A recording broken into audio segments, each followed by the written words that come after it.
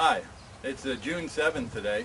I'm making this video because there was just an announcement on TV about a new melanoma cancer drug. I know the series is about prostate cancer, but it connects here, and that's what I'm going to talk about. And this new drug, they've had such success with it now that they're using terms like breakthrough and seismic shift. And in their, I think it was a 4-year study, they had success rates of 20%, so that's 1 out of 5. And these are people in the worst stages of melanoma, where they normally have just months to live, are now living for years longer.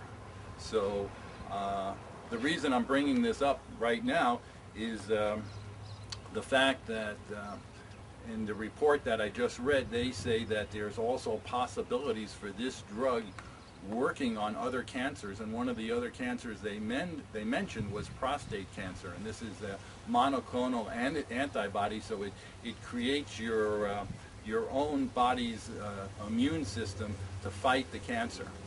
So I think this is great news, and hopefully they'll have trials here with prostate cancer soon. The drug is by Bristol Myers Squibb, and again, it's right now just for melanoma. The name, it's kind of tough to say. I'll kind of spell it. It's Ipilimumab. Sounds like a Swedish name to me, but what do I know? But anyway, I think it's good news with a breakthrough like this. I know 1 in 20 may not sound, 20% cure rate may not sound like much, but before, with melanoma, the cure rate was pretty much 0 for stage 4. So I think it's a big breakthrough, and hopefully it'll filter down to all the different cancers. Keep an eye out for my future videos. Thanks for watching.